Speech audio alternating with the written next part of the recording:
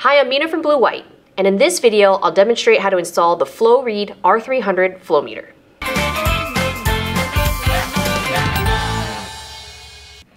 Installing a FLOWREAD flow meter on your pool system will allow you to monitor the amount of water flowing through the filtration system, which will allow you to dial in the speed of the variable speed pool pump, ultimately improving the efficiency in your system.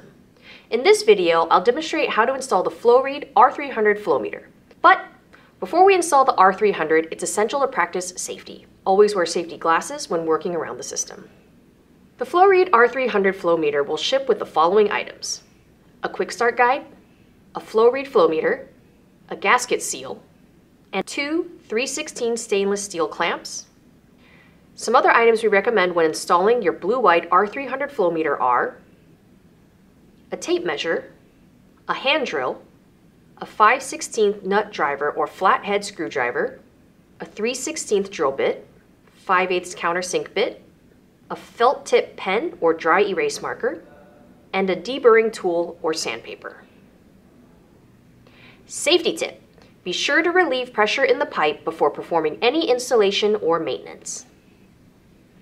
Before we install the R-300, let's review the installation requirements. 1. Identify a location downstream from the filter to install the flow meter. This will prevent debris from clogging the meter. 2.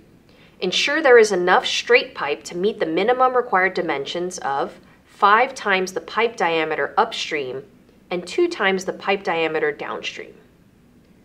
3. Ensure the piping is straight, is Schedule 40, and does not exceed 75 psi. Now that we've reviewed the installation requirements, let's go on location to a residential pool, and I'll demonstrate how to install the FLOWREAD R-300 flow meter.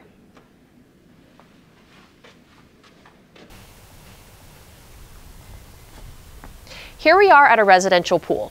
We reviewed the installation requirements and what tools you need, so let's install this flow meter.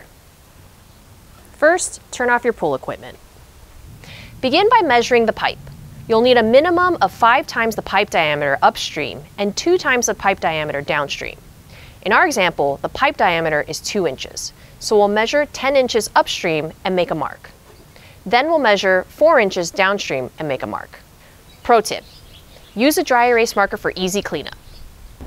Locate an ideal spot between the 2 markings and drill a pilot hole using the 3/16 drill bit. The hole needs to be directly on top of the horizontal pipe. Then drill a hole using the 5/8 drill bit. Keep the drill perpendicular to the pipe to ensure the hole is straight.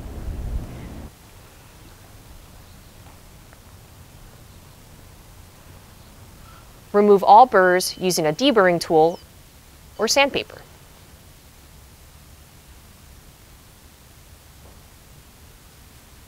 Open the FLOWREAD flow meter and inspect the meter.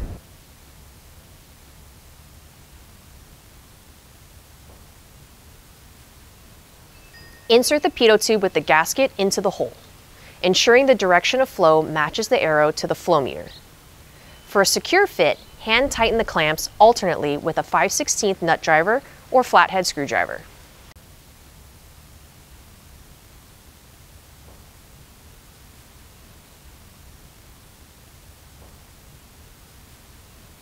Lastly, turn on the system slowly and check for leaks. Avoid sudden bursts of flow to the meter. To set your variable speed pool pump to the correct output, refer to our pool turnover calculator here.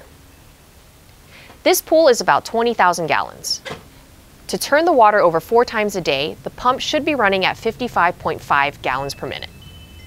Refer to the flow meter to see what your pool pump is running at and adjust accordingly. Now that we have the meter installed, let's get back to the studio. This has been a demonstration installing the FLOWREAD R-300 flow meter. For further questions or assistance, please reach out to us at customerservice@blue-white.com. Thanks for watching this video. For more information, please visit blue-white.com.